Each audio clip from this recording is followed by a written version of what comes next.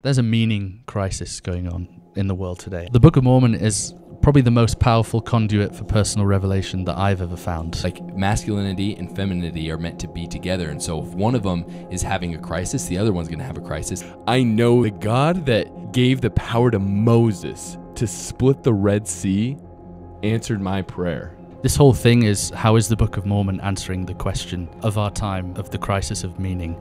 And for me, the most profound answer I've ever received was in the Book of Mormon. Every day it's permeated my soul. It made me get up in the morning and think, I want to do something that matters.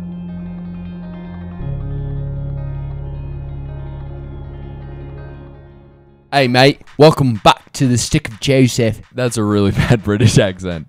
I don't know. if Ben's I going to wanna laugh start at with that. Well, we already started, so we're going to keep it. Oh, Well, these one-take wonders are getting me. We're excited to have Ben Hancock on the program today. If you guys don't know who Ben Hancock is, he runs a YouTube channel called For All the Saints. He's a British Latter-day Saint, and that accounts for the terrible British accent that Jackson tried to do. Indeed. But what did you like about this episode? Why do people need to stick around and listen to the whole thing? I loved it because personally, and TBH here, some might be shocked by this, I'm kind of with the geography stuff. I think it's super interesting. I love learning about it. I prefer much more getting into the principles and the actual verses of the scriptures that can be applied to our lives to improve our proximity with God and Jesus Christ. And we kind of go through a lot of the questions of the soul, I guess, if you will, and we go Talk about through some hot topics. It was awesome. And he actually used some verses in a way to explain principles that I had never seen before. And it was so cool to get in the scriptures like that. So what we recommend is, if you can, pop out your scriptures, follow along, and we're going to have a good conversation. Thank you for watching, and enjoy the interview. Cool. Well, today we have Big Ben coming from the land of Big Ben, right? Big Ben. And he coincidentally isn't super fond of London. He prefers The boonies, right? Middlesbrough. Yeah, I don't prefer Middlesbrough. Middlesbrough's not very nice either. Sorry. I To all you prefer the Middlesbrough rolling people. hills. The I prefer rolling the stone hills, not the cottages, bustling city. The farms, the countryside, the good old life. That's what we fought for in Britain. Well, I didn't fight, but Yeah. we may have to one day. I One don't know. Yeah. Have you ever seen The Holiday? Oh yeah.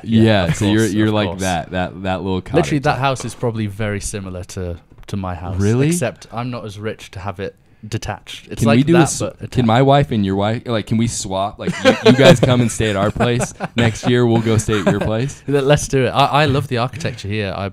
Wherever I visit, I always love driving around the neighborhoods and seeing what it's like. The And lack of architecture. There's no way you like the cookie cutter freaking. there is What are the nothing cookie cutter townhouses? here. It's mid-century modern.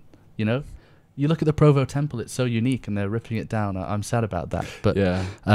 the architecture here is magnificent. It's stunning. Okay. You should well, be proud of that it. is a hot take that I've never don't go west heard. of the freeway. That's what I'm telling you. Yeah, we're gonna cut that part Bluffdale. out. Don't go to Bluffdale. Oh, Bluffdale. Yeah, that's a cutter. That's a cookie cutter place. But no, thank you both for having me. What you're doing is brilliant. It's obviously resonating as well, which I'm super happy about. The Book of Mormon's amazing, and it's desperately needed. So Yeah. Well, thank you both. we love the Book of Mormon, and what you're doing too is really cool. Especially, I think you're the only, not the only, because we talked to Stephen Murphy, who he runs Mormonism in the Murph. So he's over on the other side of the pond as well. But you're definitely like one of the big voices over there, and I think it's really awesome what you're doing. Before we get into today's subject, tell us a little bit about your story for those who don't know. So the podcast that you run is called For All Saints, correct? For all the saints, For all like the hymn. saints. Oh yeah. Okay. Cool. Good hymn, classic. Tell us about it.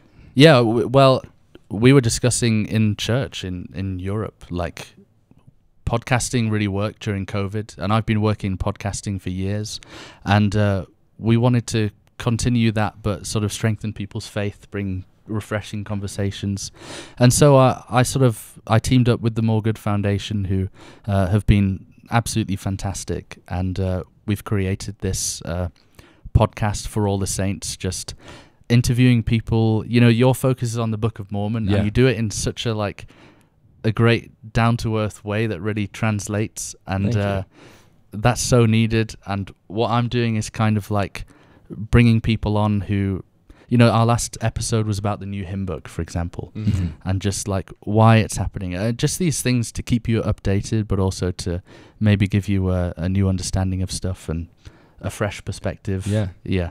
It's all positive, very faith promoting. I've no intention of trying to like deal with dodgy topics. I just want to. It's a hard world anyway. I want to get people more open about. And we need faith. that. That's awesome. That's super cool. Who's been some of your favorite guests that you've had on? So recently, I had Spencer McBride on, who is a historian who wrote Joseph Smith for President. And that would be I loved learning about his presidential campaign, why that was needed, what we can learn from it today, what his policies were, and that got a good response. And yeah, I loved that episode in particular because I'm quite interested in political history. But there's so many. They're like children, Yeah, I love how all of them. They're all unique and individual. And how long have you been doing it thus far? It launched in September, but we were planning it for quite a while. Cool. And yeah, it's out now. Awesome. Every Monday. That's awesome. Okay, well, you guys are going to have to check that out. But today we're going to talk about a really cool subject. It was your idea, actually. I loved the idea when Jackson told me it. But we're going to go through some of life's biggest questions, right? Oh, yeah. And we're going to use none other than the Book of Mormon to answer those. Yeah, because I think if what Joseph Smith says and is what is outlined in the introduction of the Book of Mormon, that any man can basically read the principles found in the Book of Mormon and come closer to God than by any other book. And I think that with life's unique challenges, everything in here could be applied to those unique challenges. And so, yeah, we kind of want to go through with you. And I understand you've prepared a couple of scriptures that will help us to understand how to maneuver these interesting challenges that we have in our life through the Book of Mormon. I'm so jet lagged, and so I thought I can't rely on recall to bring up these specific references that I wanted to share. So I've got to, I've got all of that. I'm glad. Okay, man. What's the first question that we're trying to answer? Why don't we go? So there's a meaning crisis going on in the world today, I think, especially with the young, but also, I mean, the highest rate of suicides that happen in the world are like the 50-year-old men category, which I found quite surprising. That's interesting. Yeah. And I feel like that's men who have probably been in a routine for a long time, and perhaps they're having that meaning crisis of like, where am I? I may have lost my purpose. Similarly, we talk about young boys a lot and how young boys are having a crisis of masculinity and meaning. But actually, the trends are showing that, yes, that is happening, but what's overtaking them is young girls.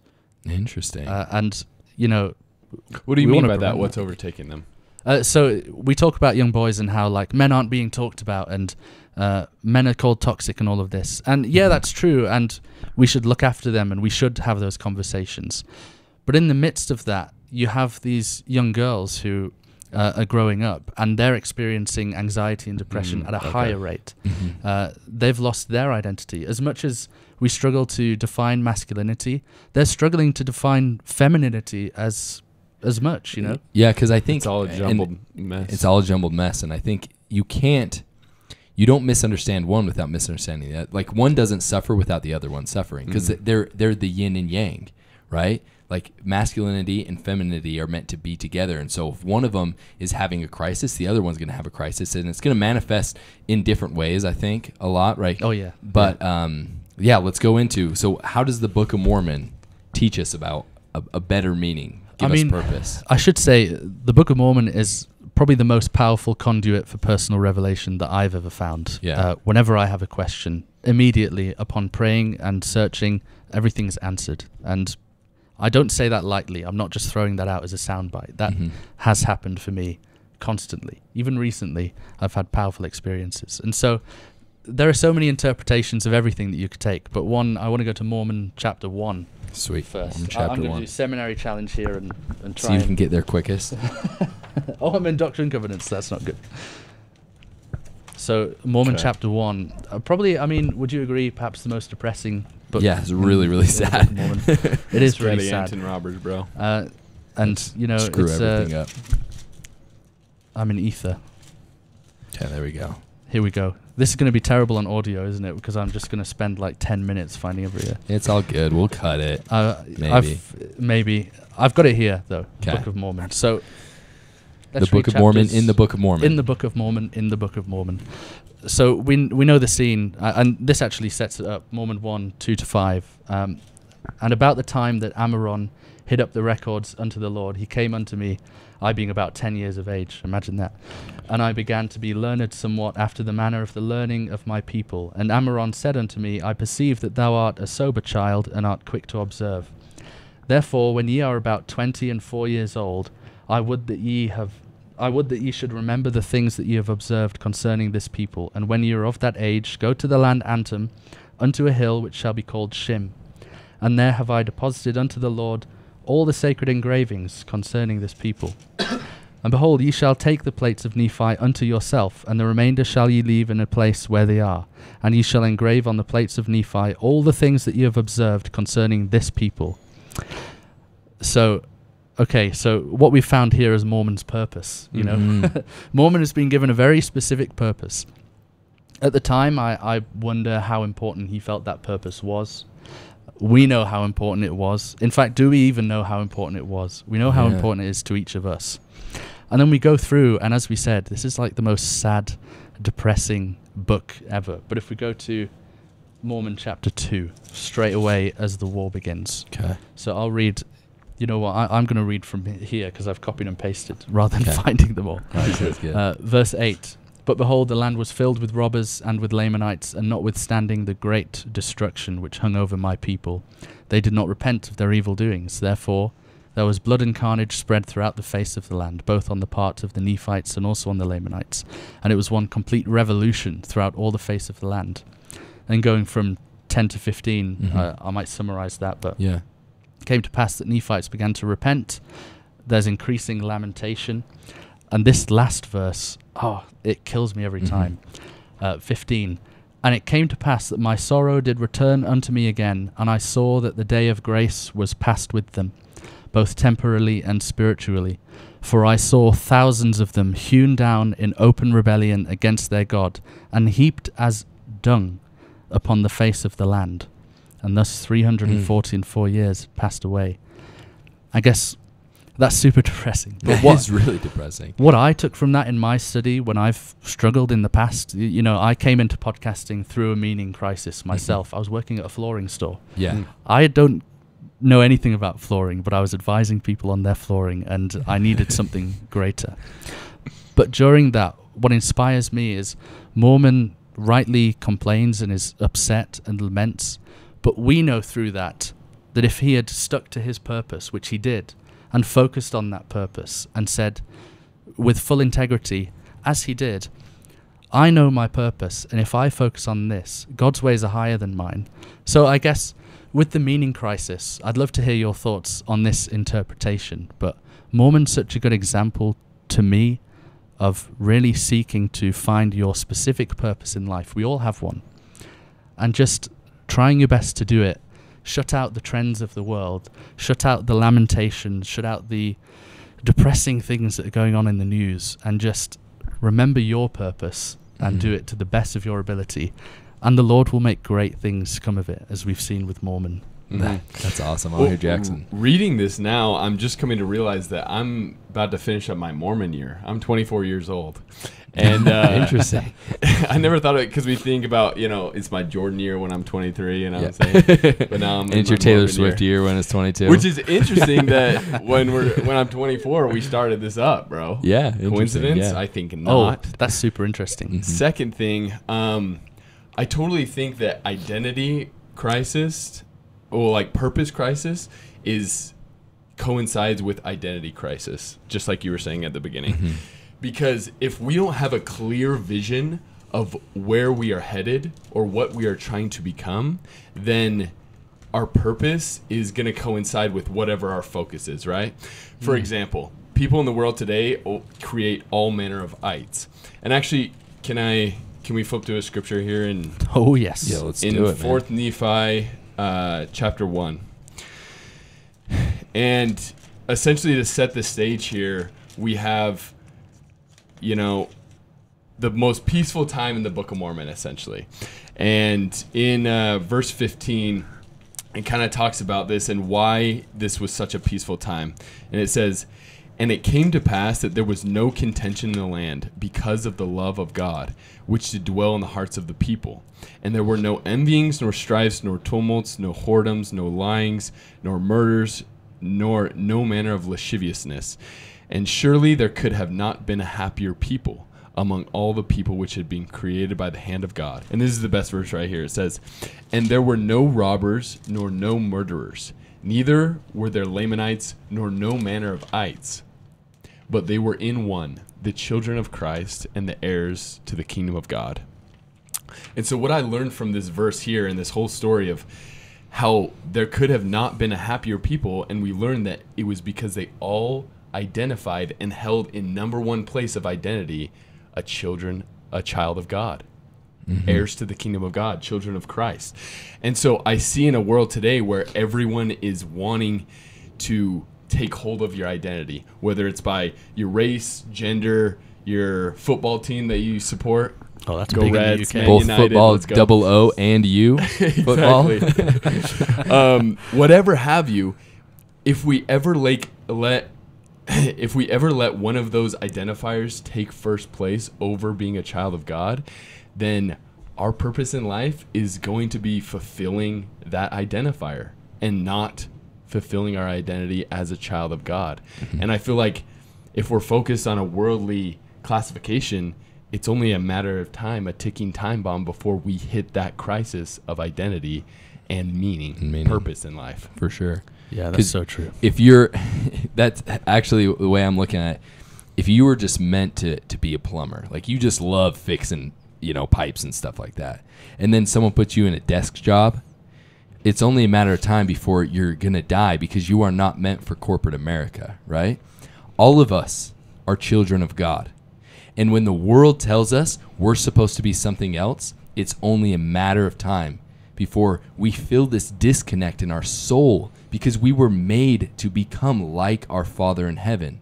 We were made to become like God. And I think you hit it on the head right there. It's like, if we don't have our identity first, our true identity, we will never find our true purpose. And well, here, go ahead. And to say, not to say that any of these other things are bad. Like, we should enjoy our culture, celebrate our differences, stuff like that. But we just shouldn't let those things take first place. And I think that's pretty obvious. clear. Yeah. Absolutely. And when you first posed this question of like, where do we find meaning and purpose? The first scripture that came to my mind, 2 Nephi chapter 2, and I thought of 14, and it kind of combines the two answers together. It says, "And now my sons," this is Lehi talking to his sons before he dies, "I speak unto you these things for your profit and learning. For there is a God, and he hath created all things, both in the heavens and in the earth, and all things that in them are, both things to act and things to be acted upon." Now, you started off this conversation, Ben, talking about like the 50-year-old men that just like are this midlife crisis type thing, and they just feel like they have no purpose and meaning. They're wrapped up in their jobs and their families, and they feel lost. And I think recognizing that we were made to act and not be acted upon. We were one of those things. Like, it's so easy, and I've done it too, where the times where I felt the most meaningless or I felt the most depressed was when I just felt like life was happening to me. That's a fun rabbit hole there. Let's do it. Let's go down the rabbit hole. What do you got? This is why I love podcasting, and why I was working for a lot of podcasting, and that was really meaningful, but I was like, I need something of my own. And I spoke at a university in England giving advice to new students, and they said, okay, one final piece of advice. And I said, while you're studying, create something, have a creative outlet. And what I wanted to say to them but couldn't, because it was a secular setting, was we are made to create because God is a creator. We're made in his image. We're trying to become like God. Therefore, if we're not creating, we live in a consumer culture, by the way, we love you consuming this. I don't mean that. There are good things to consume, and this this is faith promoting, which inspires you to act. But a lot of things we consume don't inspire us to act, and it's in acting that we find vibrant faith that then inspires us to act again, brings faith again, and that's spiritual momentum. That's happiness. That's I mean, following on from that verse Yeah, is go to it. Moroni What is it? 10:32. Moroni 10:32. Okay. This is the best purpose. I had Brad Wilcox on my podcast, Yeah. and I asked him about this sort of meaning crisis, and he talked about when Richard Reeves visited the Brethren, and he wrote a book about masculinity and boys and men, and he was saying, what did he say? You might have to cut this thought process out. It's all good. Brad Wilcox went to him and showed him the Aaronic priesthood theme, and Richard Reeves responded and said, if every man and boy had something like this, there wouldn't be a crisis. And following on, Moroni 10:32, yea, come unto Christ, and be perfected in him, and deny yourselves of all ungodliness. And if ye shall deny yourselves of all ungodliness, and love God with all your might, mind, and strength, then is his grace sufficient for you, that by his grace ye may be perfect in Christ. And if by the grace of God ye are perfect in Christ, ye can in no wise deny the power of God. I mean, there's purpose. That is a there's mic purpose drop if we right ever there. need one. Yeah, come unto Christ. Like that, dude, and I love that purpose, because you can take it, from the spiritual theological level, like, right? Come unto Christ, the Son of God. He's died for our sins. When we come unto him, we'll receive his grace. We can become like him, right? But then even just on the philosophical level, who is Christ? He's a representation of all that is good. That's why he's the King of Kings. He takes every single virtue and he embodies that virtue. And so the pursuit of coming unto Christ, just on a philosophical level, is improvement, self-improvement. If there is a purpose that exists, is to turn us losers. I'm speaking for myself, you guys, and him, not you. No, You're I'm not a loser. But Don't worry. us, okay, then I am all a three of loser. us losers, and to become not as big of losers. Like, that is a purpose in and of itself, and it has nothing to do with our career. It has nothing to do with our wealth or our social status. It has to do with us individually, and that on the philosophical level, that's what this is saying. It's saying aim for something higher, and that's a purpose. Yeah, and this whole thing is, how is the Book of Mormon answering the question of our time, of the crisis of meaning? And for me, the most profound answer I've ever received was in the Book of Mormon. And this might not be the verse that strikes you, but for me, every day it's permeated my soul. It made me get up in the morning and think, I want to do something that matters. And it was Alma 34:32. Behold, this life is the time for men to prepare to meet God. This is a probationary period. That principle, I believe that is true. And in fact, I scarcely, when I share my testimony, say I know something is true, because just semantically, I don't know. I believe it. But I've tested that, and I feel like I'm close to saying I know that, because the fruits of that have changed my life. So anyone struggling with meaning, pray about that verse, and I don't know, maybe you can have the same experience that I had, which brought my life real, spice. Variety, you want to spice excitement. Up the life. Alma I love what I 34:32. do. Yeah, it's such an important verse. I want to ask you, Jackson, real quick. What is like that principle, that gospel principle that you can say, like, you know what I mean? Because I have one that comes to mind, but I want to hear yours. Do you have one? Like a scripture or something where you're just like, oh, I know it in my bones. Dude, I don't know if it's verse specific or scripture specific, but from the experiences, like, for example, we went on Conversion to Christ podcast, and Good one. Yeah, awesome stuff. Shout out Jackson Mars. And I kind of told you about my process in deciding to join the military, right? And how God gave me such a specific answer, like Jackson Wayne Paul specific.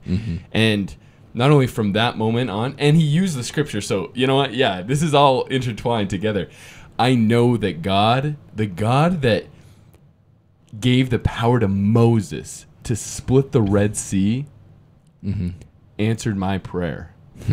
Which is such a wild thought, and I love thinking about that. Such a merciful God that when he saw that I was in need of wisdom and I lacked it, and I humbly asked him for it, having faith that I know I would receive an answer from him, he gave it to me. He hooked it up. That's beautiful. Yeah, that's a good principle.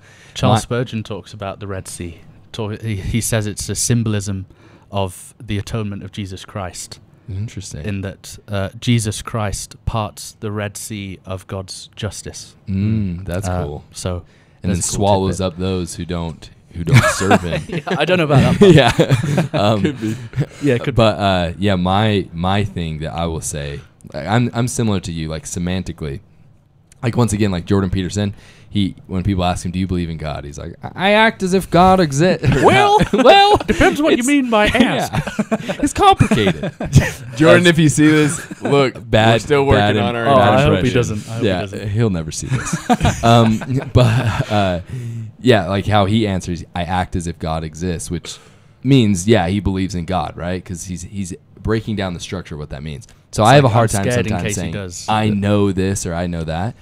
But one thing that I do know, that one thing is, seek ye first the kingdom of God, and all these things will be added unto you. I have been taught that a dozen or more times in my life, where when I've sought the kingdom of God and I didn't worry about, how am I going to pay the bills? How am I going to do this? The Stick of Joseph is a perfect example.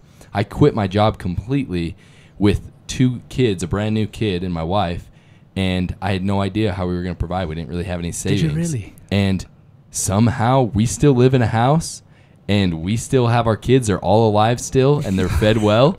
And I can't really explain to you how. Like, wow. we made like no money last year, but somehow God has provided. And I know that. So anyone listening, seek the kingdom of God first, and everything else will be added unto you. You might not get a Lambo, but you're going to be all right. No, I'm getting a Lambo. Yeah, you're going to get a Lambo. I'm out of here. I'm out. All right, what's the next question? Well, here. Sorry, you had the thing. Yeah. So, in the social media age, when we have these purpose crises, what is it? Crises? Ask the British guy. They know language better than us. Crises. Crises. We have social media, and we look at people that we're like, I wish I could have it figured out like Benjamin Hancock from For All the Saints. I wish I could have it figured out like Greg Mattson from Quick Media. And a lot of people, we hear a lot of times, many church leaders have said that comparison is a thief of joy, right? But the beautiful thing about this, going back to that verse in 4th Nephi, is that if we're all under one purpose and striving for one goal, why should we not look to others' successes and rejoice in them? And I love a verse in Alma where it's the chapter where he's like, I wish I could be an angel of God so I could proclaim the gospel so much more efficiently, after he's already done so much work Alma for the building up of the kingdom of God. Alma 29. Okay. And he's talking about all these awesome things that God has been able to use him as a tool to perform. We're going to be in verses 13 through 16, I think. But essentially, he's talking about all these amazing things that God has been able to do through him and the efforts of his brethren. And it says here, starting in verse 13, it says, Yea, and that same God did establish his church among them, his brethren, essentially. Yea, and that same God hath called me by a holy calling to preach the word unto this people, and hath given me much success, in the which my joy is full. But I do not joy in my own success alone, but my joy is more full, because of the success of my brethren, which have been up to the land of Nephi. Behold, they have labored exceedingly and have brought forth much fruit, and how great shall be their reward. And so we see that. That's so good, by the way. He was joyful because of the things that God was able to do through him, but he says that he was more joyful because he could look around to his brethren that were also striving to be vessels of God. And he's like, oh, I'm so much more pumped because they're finding success as well. Yeah. Oh, man. I love that. And I feel like it's so applicable. I mean, in our scenario, right, it's so important. Like we were talking about this just barely. It's about this idea of having an abundance mindset. Like in what we're doing, like we're making content about the scriptures and about God and about Jesus Christ. How bad would it be if we were looking around at other people and be like, oh, they have more subs. They have more subs than me. They have more views, and then be angry about that. Or like when Ben reaches out to us and we're like, oh, we want to keep him down. We don't want to promote him. We don't want to promote him with this. Like, Thank you. That sort of thing. Like, no, that's so like that sort of mindset is ridiculous. And what this is saying is like God's grace and his love and the joy he has for all of us, it's never ending. It's infinite. And so we don't need to be like checking ourselves compared to other people and worried about whether or not he's not saying, oh, they converted more people than me, I don't even want to talk about them, He's not comparing baptisms or whatever, right? And it's so easy to do that in today's world on both the good and the bad side, you know what I mean? So absolutely. That I will cherish that verse. I didn't really see it that way, but you've shown me the light. And, thank you, Jackson. That's fantastic. So good. All right, what's the next question the Book of Mormon is going to answer? Let's go for a really tricky one that links to the first one, which is the mental health crisis. Okay. Now, obviously, kind of touchy, and we're not saying like it's not right when people are saying just be obedient and it'll be fine. Like I have been, as a faithful member, I've had difficult struggles with mental health, and that's not the point of this. It is finding answers in the Book of Mormon that can lead you to proper joy, answers. Last joy. So first, I want to go to third Nephi 8 for probably a really interesting symbolic idea. I haven't found anything that describes depression better. And this is when, this is before the coming of Christ to the Nephites. Can I just say I love this episode? This is I want to do this stuff more, dude. Talking about the doctrine of the Book of Mormon is amazing. I love this. It's so fun. Even with jet lag, I'm enjoying it. Good. It's really fun. Verses 20 to 23. And it came to pass that there was thick darkness upon all the face of the land. Again, consider depression and how it actually real-time feels. I mean, anyway, upon all the face of the land, insomuch that the inhabitants thereof, who had not fallen, could feel the vapor of darkness. And there could be no light because of the darkness, neither candles, neither torches, neither could there be fire kindled with their fine and exceedingly dry wood, so that there could not be any light at all. And there was not any light seen, neither fire nor glimmer, neither the sun nor the moon nor the stars, for so great were the mists of darkness which were upon the face of the land. And there was great mourning and howling and weeping among all the people continually. Yea, great were the groanings of the people because of the darkness. And we go to the tree of life as well, when the mist of darkness comes upon all the people. And those who... I take comfort in the fact I've experienced depression in my life, not to the extent of many people who chronically suffer with it, and I feel for them. I've had a taste of it, and it's horrible. And yet, I have faith that those who cling to the iron rod, as Lehi did, and those that made it through the mists of darkness, will not be consumed by that darkness. And that message really touches me, because when you're in that moment of anxiety, depression, panic, other bereavement, grief, all these things that really take a toll, it can be hard to believe that it's impermanent. It can be hard to remember that mortal deficiencies are temporary. But that's why clinging onto the iron rod, those who weren't clinging did fall off into other paths. Those who clung on through that mist of darkness were not consumed. And for me, that's been the same when it was a priesthood blessing that helped me turn my situation around when I was dealing with mental health issues. And for me, I clung on to that blessing just as I clung on to the Word of God in the Book of Mormon. So that's an interesting symbolic view of mental health. I don't know what you both think about that. I love that. And I think the answer to this, and this is what's so good, is it's universally applicable. Because what happens after all of this? Christ comes. And he spends how many days teaching all of these different things, and all of these amazing experiences happen, right? And the tree of life in First Nephi, that comes straight after. And the tree of life, that comes straight after. And so I guess the point is I don't know the specifics. And, I used to help a lot of guys, and I still do talk to a lot of guys about overcoming pornography. And I was telling the same thing. Bro, I'm not going to give you the magic bullet. I don't know the magic bullet for overcoming pornography. I don't know the magic bullet for getting out of depression or crippling anxiety. But I do know that there is one common variable, and he will give you the magic bullet, and it's Christ. the Son of God, and clinging to him like to the iron rod, clinging to his words, that will lead you out of the darkness. It is Christ, right? The fruit, the glowing fruit that leads him out of the darkness. It is him descending on the Nephites out of that darkness that clears it up. He will. And it's not you're just going to pray it away and it's going to be fine type thing. It's like, no, cling on to Christ, fall at his feet, weep on his feet, and he will heal you. And he'll give you the personalized things that you need to do to get out, because I'm not going to give it to you. I can't. It's interesting you say that, and I bet there are people listening that think, well, I believe in Christ and I don't feel that, so what does that look like in real time? And I'd be interested to hear your thoughts on this when you've been in the dark times. But for me, that silver bullet wasn't like, well, I'll make it better then. There you are. No. I don't feel anxious anymore. What helped me was that through Christ, I understood that it was impermanent, that this is a probationary period, that this is temporary.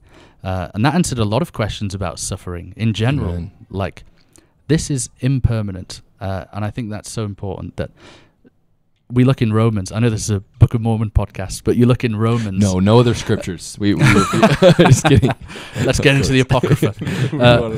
Yeah, so in Romans. In Romans, we see how Jesus Christ endured the greatest suffering that anyone's gone through. How did he endure the cross? Paul says, look unto me in every... No, that's Doctrine and Covenants. Looking unto Jesus, the author and finisher of our faith, who, for the joy that was set before him, endured the cross. Getting rid of the despisings and is now set at the right hand of God. That principle of Jesus endured that cross for the joy that was set before him. He didn't have a hope of, no, I know that God's going to stop this right now. We don't know that. There's no silver bullet of that. But what we do know is the joy that was set before us, and we hold that, and that comes through Christ. So, yeah. I think of the, I guess, quote unquote, darkest times in my life where I felt most depressed and without answers to questions is, personally looking back on it in retrospect now, is when I kind of tried to come up with my own solutions for what I thought would solve the issues that I was facing. And we kind of see that throughout Scripture. Like, for example, in the very beginning, when Adam and Eve eat the fruit, what do? They make aprons of fig leaves, right? Yeah. And they try to solve the problem of, their nakedness, right? And then one of the first things that God does is that he makes coats of skin and clothes them, right? And so going back to what you're saying, clinging to the iron rod, this year for Come Follow Me, when I was reading that story, I thought of it, yes, of course, of the scriptures, but also of God's promises. Like our word is our bond. If we hold on to God's word and trust in the answers that he gives us for our issues, then I truly believe, after the darkest dark will come Christ, just like in this story where it's talking about the deepest dark vapor upon the earth, Christ eventually came, because if we trust in him, the light will always come. And I see a cool example of this where we try to, make our own, where we try to find our own solutions for our issues instead of using God's. And that's in Helaman chapter 13. And to give context, the people are not super righteous right now. They're putting their hearts on their riches, and God essentially says he's going to curse the land to make everything become slippery, which is kind of silly. I don't know if he just made everything covered in dish soap. That conjures up some fun images, doesn't it? Exactly. People falling on ice rinks. It says he's cursed everything that it becomes slippery. And so we're going to read verse? Here. We'll say 31. No, we'll do 34. Okay. So essentially, he curses the land that everything becomes slippery. And then in 34, it says, behold, we layeth a tool here, and on the morrow it is gone. And behold, our swords are taken from us in the day we have sought for them in battle. Yea, and we have hid up our treasures, and they have slipped away from us because of the curse on the land. Oh, that we had repented in the day that the word of the Lord came unto us, for behold, the land is cursed, and all things have become slippery, and we cannot hold them. So I think that a lot of people, and this kind of coincides with the question, like, can people outside of the church be happy, or people outside of, faith in Christ be happy? Yeah, I think they can for, a temporal time, if they're focused on just happiness in this life, in this mortal state. But there's going to come a day where the tools that they laid down yesterday to find comfort, to find peace, to find happiness, protection, they're going to wake up on the morrow and it's going to be gone. And in the day of that battle, when they need to pick up those solutions that they've used for years and it's been fine, that sword is not going to be there. And so I think trusting in the word of God, even through the dark nights and that dark vapor, it may last 3 days, but after that third day, the light is going to come. And and it'll be long lasting. Yeah. I just think about, and we've talked about this, Jackson and I are in the Marine Corps, and what is the main thing for coping in the Marine Corps? What does every Marine have packed in his lip? A zinny zin zin. A nicotine, right? Tempur-Pedic upper decky. Yeah. That's what they call it. Ridiculous. But no, and like obviously my coping, I don't use nicotine, but I use social media, like doom scrolling. You know what I mean? We have these little things that we use to comfort us, to help us manage with stress, but eventually they will all go away. But the stress, I don't think the stress will, the anxiety. Like I think a lot of times we think that when we die, just everything's happy, joy. I don't think so. I think it's a continuation of where we are right now. And if we have found peace in this life, there will be peace in the life to come. I think there's a scripture in the Book of Mormon that talks about finding peace in this life and in the life to come, and how that is like the gift to those who believe in Jesus Christ. And just going along with that, I don't know the specific answers to your depression or to your anxiety, but I do know that it is through Christ that you will find long-lasting relief. And it looks like when it comes to the practical, because as you pointed out, some people are like, well, I believe in Jesus, but it's not going away. And it's like, no, I understand that. There have to be practical things. And like some thoughts I would share in terms of practical things are, we learn in the New Testament that we, the saints, make up the body of Christ, right? All of us collectively. And so it's using the help of those around us. So going to a therapist, that helped me when I struggled a ton. Like I've gone to a therapist before. Asking help from your friends and family around you. Sometimes, part of, I think using, the medical things that have been provided us as well is something that is good and comes from Christ.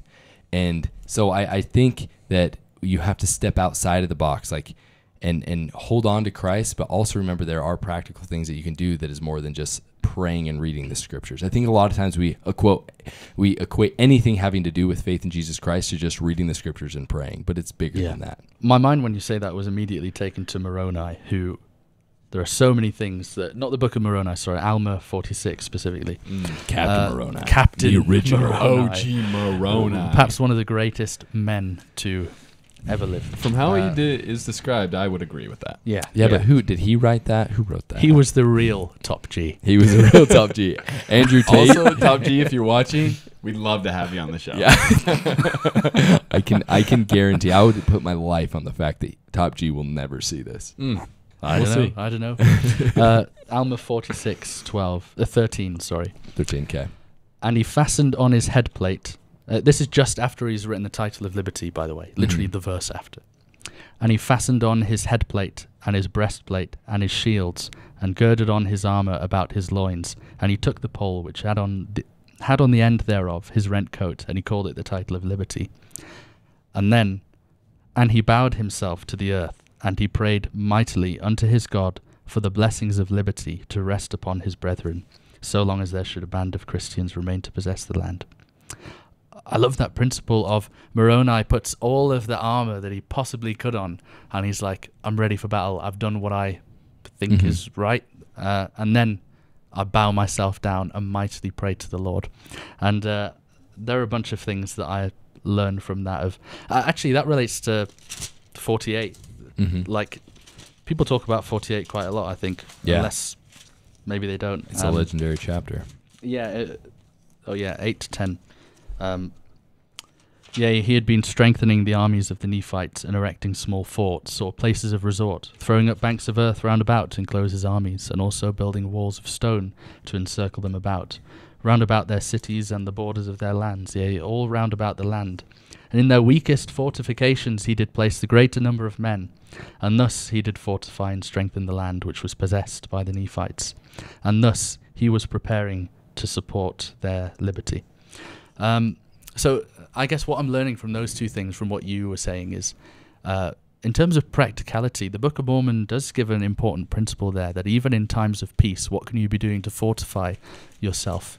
And then once you've done all that you can, then that's the time to cling on, right? You cling on to the Word of God. You pray mightily. But I know for me, that fortifying, I probably guess in today's world that is becoming more and more advanced, that a mental health issue will come again. And so I'm thinking to myself, well, what can I do now to fortify myself for when that comes? And, statistically, you would look at relationships, positive relationships with friends, with your spouse.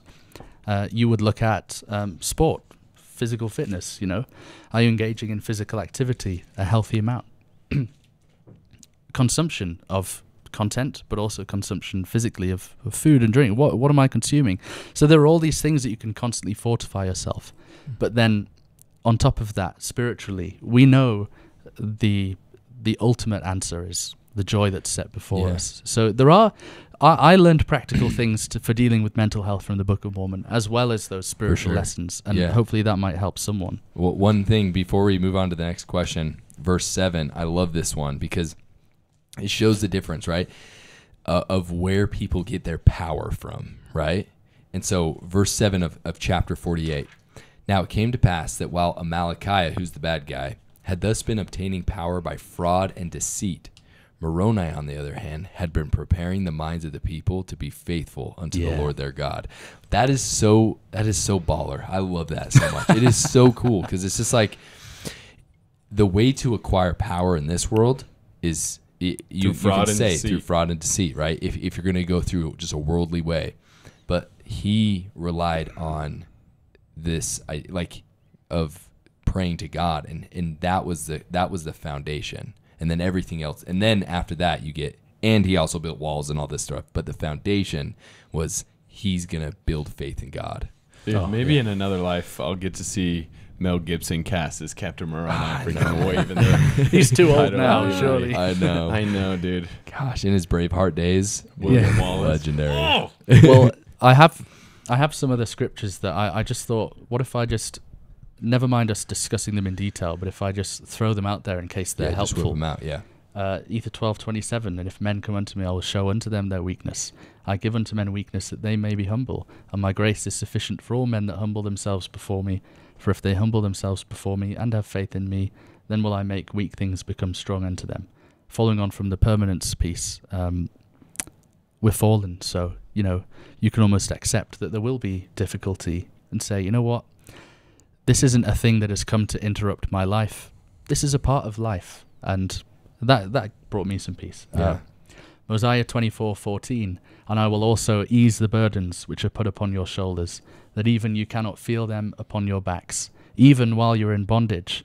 And this will I do, that ye may stand as witnesses for me hereafter, and that ye may know of a surety that I, the Lord God, do visit my people in their afflictions. Mm-hmm. I've been quite open about my mental health struggles because it was the Lord that brought me out of them. And from this, I gather that the purpose of that was to make me empathize more, stand as a witness that it was him who brought me out of the affliction. Alma 36:3, and now, O my son Helaman, behold, thou art in thy youth, and therefore I beseech of thee that thou wilt hear my words and learn of me. For I do know that whosoever shall put their trust in God shall be supported in their trials and their troubles and their afflictions, and shall be lifted up at the last day. Finally, probably three of the most important verses in the whole of the Book of Mormon, Alma 7:11-13, really powerful. And he shall go forth, suffering pains and afflictions and temptations of every kind, and this that the word might be fulfilled, which saith he will take upon him the pains and sicknesses of his people. and he will take upon him death, that he may loose the bands of death which bind his people, and he will take upon him their infirmities, that his bowels may be filled with mercy according to the flesh, that he may know according to the flesh how to succour his people according to their infirmities. Now the Spirit knoweth all things, nevertheless the Son of God suffereth according to the flesh, that he might take upon him the sins of his people, that he might blot out their transgressions according to the power of his deliverance. And now behold, this is the testimony which is in me. And yeah, that's the testimony which is in me too. I love the principle of deliverance. I've been delivered, and I pray that those who are struggling will be as well. That's amazing. I got a quick little download while you were talking there of just a lot of times you might be asking yourself, why have I been given this trial? Why do I suffer from depression, anxiety, or whatever it is, right? And a lot of times we think it can be a sign of God's disfavor in us. When it happens long enough, we can say, what have we done wrong? But look at what you just pointed out here. Look at the main story of the Old Testament, which is the Jews in slavery in the Egyptians and them being delivered by God. And then look at Nephi in, First Nephi. How many times does he reference back to that as he's trying to remind his brethren, like, God will deliver us? And so the Jews who suffered under the hands of the Egyptians made it so that scores and scores of people after them were able to draw back on their experience as a reminder that God will deliver them. And so when you are struggling with depression, anxiety, or whatever struggle it is that you're having, just remember that as you hold on to God, one day you will be able to stand as a witness, and your story may be able to told from generation to generation so that other people may remember that they too will be delivered one day. Beautiful. That's awesome. Let's hit one more question. One more. Let's do one more. I'll give you the menu. Let's do it. Okay. Yeah, and we'll choose. Being more open about your faith, having faith in the future despite struggles, or overcoming doubt. Jackson, choose. What was the first one? Being more open about your faith. What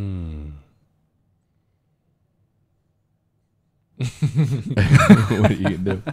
I say we do that one. I like that one. Okay. I say we do that. Can I kick that off? Oh, please do. Okay. Yeah, I have one scripture for that. I think about, like, one thing that I love and I will talk about with anyone is golf. I love golf. It's probably because I play an absurd amount and an unhealthy amount for my bank account and my productivity. Yeah. But I'm getting better, especially because it's winter. That's the only reason you're getting better is because it's winter. Passes are super expensive. But anyways, and I think about why I think about that in regards to the gospel. It becomes so much easier to share something when it becomes a part of us, when we are constantly putting effort towards profounding our knowledge on it, bettering our skill, or making it more of a part of our daily lives, right? And so in regards to sharing the gospel, it's so easy as a missionary because you wake up, you study for 3 hours, you leave the house. You wear it on your chest. Wear it on your chest. Everything about being a missionary is towards that end. And when we get back into the world, it's so hard because we have these many distractions, professions, jobs, and it'd be nice if all we could focus on is the Word of God. But the more we focus on it amidst our other trials and distractions and things that pull us away, we are going to be way more comfortable and actually anxious and excited to share the gospel. Yeah. I love that. That's an amen right there. What scripture you got? That was an amen. That was brilliant. Alma chapter 31:5, when, the mission to the Zoramites. Funny thing, this Alma sermon, no, sorry, that was Alma 7. That sermon statistically probably would have taken Joseph 2 hours to translate. That whole beautiful sermon of the atonement, considering like the scale and the size of that. Incredible. Anyway, Alma 31:5. And now as the preaching of the word had a great tendency to lead the people to do that which was just, yea, it had more powerful effect upon the minds of the people than the sword or anything else which had happened unto them. Therefore, Alma thought it was expedient that they should try the virtue of the word of God. Let me just, like, it had more powerful effect upon the minds of the people than the sword. Like, if a tyrant came and threatened you, more the word of God was more persuasive. Yeah, more persuasive. And I look, in America, 55% of young people identify as Christian. According to a criteria that's very lenient, that identifies a committed Christian, someone who lives it, reads the Bible every now and then, goes to church every now and then, says a prayer every now and then, 8% of people would be classed as a committed Christian, young people in America. So you might despair at that, but I rejoice at that, thinking that, well, that's 55% of people that would be open if I were to actually be open about my faith. Only 8% are already like, no, yeah, I totally get it. I agree. The other ones would be like, wow. And when you look at the human flourishment scale, this was a new study done out, and that human flourishing scale, the markers of human flourishing are financial stability, relationship stability, happiness levels, a bunch of different markers. The top people, so let me word this differently. Those who believed in something and lived according to that religion, it was specifically religion, had a human flourishment scale of 7.9%. Those who believed in a religion but didn't live it had a happiness or human flourishing scale of 6.9%. That's a whole point difference. Those who didn't believe and didn't live it had a human flourishment scale of 6.8. So you get less happy the less you live what you believe. Not just that, but if you believe in your faith, if I believe in this gospel and I don't live according to it, if I don't study my scriptures and don't go to church, I may as well not believe in anything. I'm worse off, actually. That's 0.01% difference of the human flourishment scale between those who don't believe anything and those who do believe but just can't be bothered to live it. A whole point difference between those who do. Going to church every week in terms of happiness equates to a 60 grand pay rise. Add above that all the other actions that faith inspires. So what I'm saying from this is, we know the word of God has power. You know that people will be receptive more than you would think because we live in a secular society. So share it. So just share it. Be open. You'll find you'll be surprised. That's awesome. Thanks for sharing that. That was really cool. My scripture that comes to my mind is Alma 36, the classic Alma the Younger, recounting what happens to him, right? And I'll do this. So he says, yea, and a son. Okay, in 21, he says, yea, I say unto you, my son, that there could be nothing so exquisite and so bitter as were my pains. Yea, and again, I say unto you, my son, that on the other hand, there can be nothing so exquisite and so sweet as my joy. Then, just a couple verses later, he says, yea, and from that time forth, the time that he felt those and he repented, from that time forth, even until now, I have labored without ceasing, that I might bring souls unto repentance, that I might bring them to a taste of the exceeding joy of which I did taste, that they might also be born of God, and be filled with the Holy Ghost. Yea, and now behold, my son, the Lord doth give me exceedingly great joy in the fruit of my labors. So at the end of the day, if you want to feel like pumped up to share the gospel with people, you have to be a witness of what that gospel can do. And what that means is practicing it as you put forth. It means repenting. And if you think you don't have something to repent of, you haven't dug deep enough.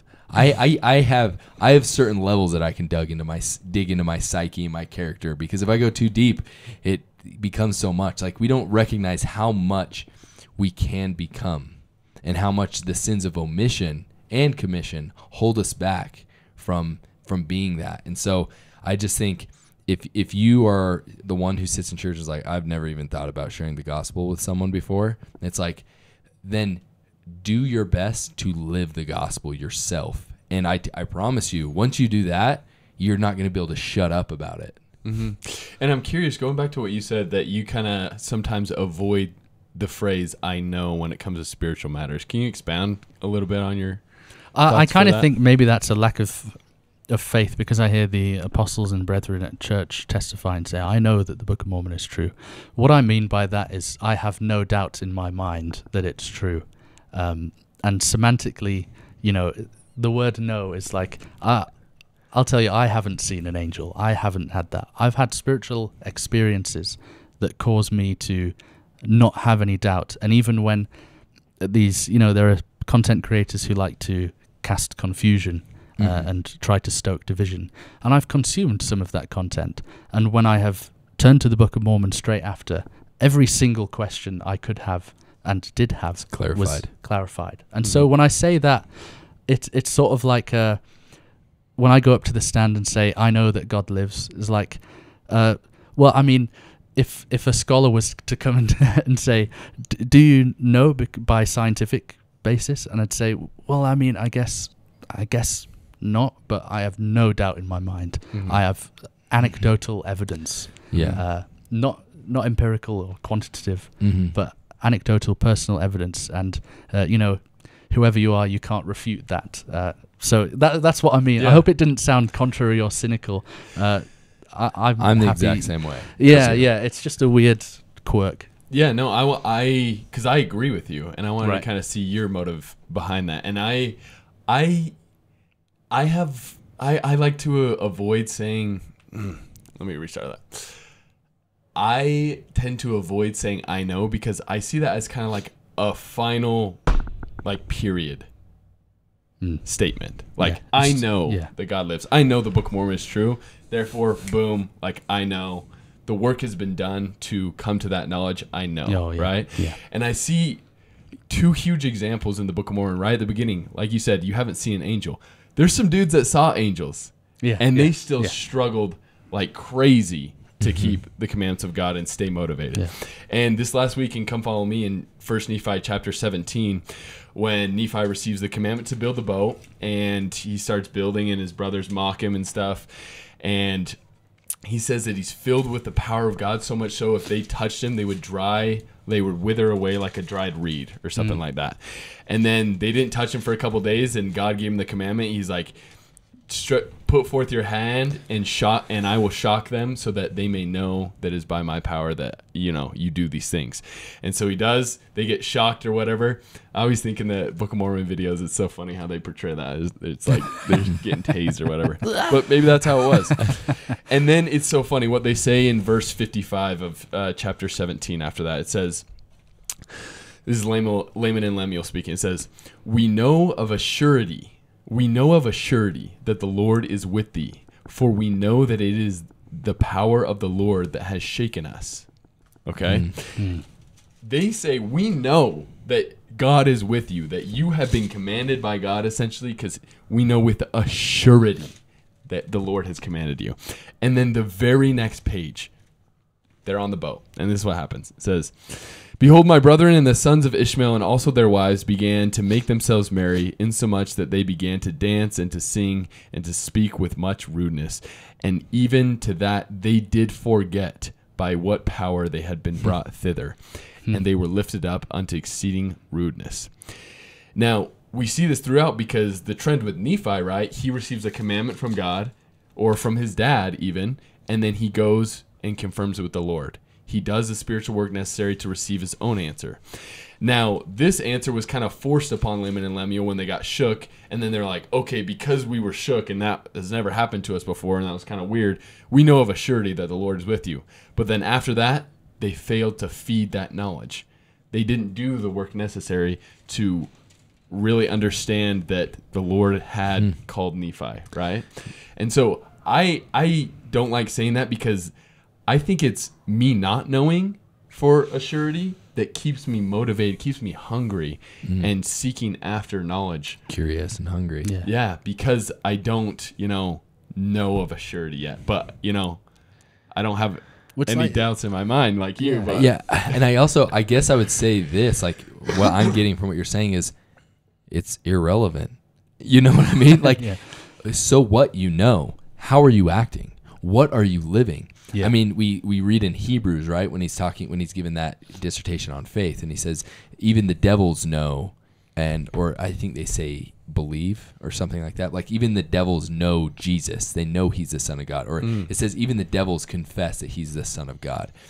And then he talks about that you should have faith and works. It's the same thing that he's talking about, faith and works. Yeah. And so it's like, yeah, I don't care if you know the Book of Mormon is true. How are you living it? Like my curiosity, like when I meet someone, how they act and who they are makes me want to know what they do and why they do it.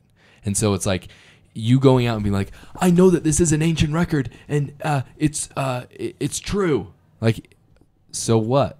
What does that have to do with me? But if you're living your life in a way where people are like, man, what is that guy drinking? What is that guy doing? You know what I mean? That's when it's going to matter. But just knowing that the Book of Mormon true, who cares? It's like that saying, if you're green, you're growing. If you're ripe, you're rotting. And, you know, Dang, say that that's again awesome. for Say it one more time. In that beautiful accent. Yes. Say that one more time. If you're green, you're growing. If you're ripe, you're rotting. If you're ripe.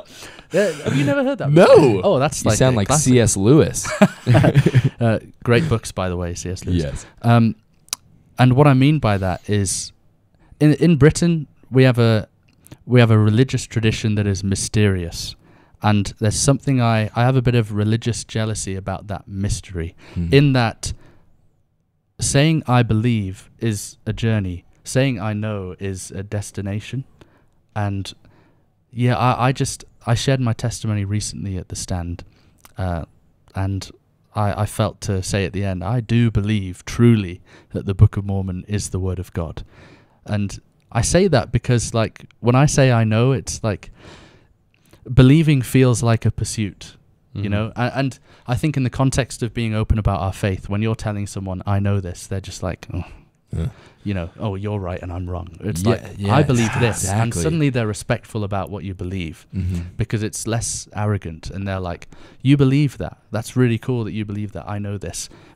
True. Well, that's a bit. And so what if you know? I guess that's the whole point. Yeah. So what? Like, why should someone care if you know something? You know what I mean? Especially like when they ask you, how do you know?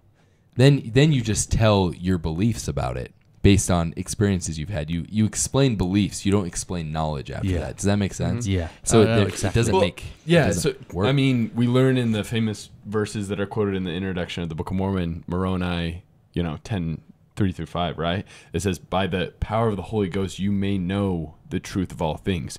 So it's not to say that, because we've had the experiences, we don't know, right? I think it's more just like, and maybe it's because of our language has adopted, definitions for things that are different than, the definitions when they wrote the scriptures, right? Yeah. Because also meant something else back in the biblical days too. Exactly, bro. Exactly. No, but that's a really good point. I was going to say something, but I've forgotten. Which isn't good for podcasts, is it? It's supposed to be eloquent. But yeah, I think, we can know the truth of all things. We can know things from a spiritual standpoint. But just like you're saying, I think that's more of a destination, and belief is also too, like when I share the gospel, like with Marines and stuff, and I say I believe these things, I have found in my experience, they're a lot more curious to ask, like, why do you believe that? Belief invokes curiosity. No is like, Yeah. Case closed. Yeah. You're not listening. You're not even interested in hearing. Like, if you know 2 and 2 plus 2, then you're not going to want to hear 2 and 2 plus 2.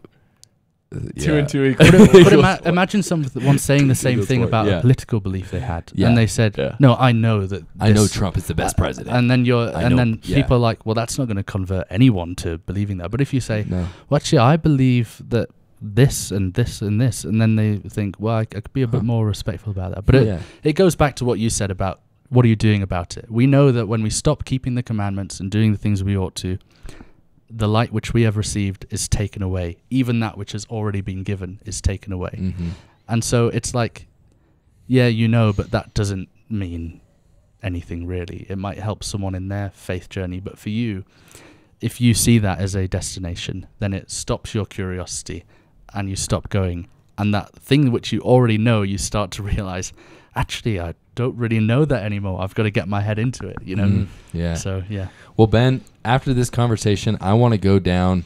I want to go to like Los Angeles, downtown Los Angeles, stand on a soapbox and start preaching, man. Like, I'm fired up right now. You know what I mean? Like, I love the Word of God. I love the Book of Mormon. Your insights have been amazing, and so I appreciate you sharing those.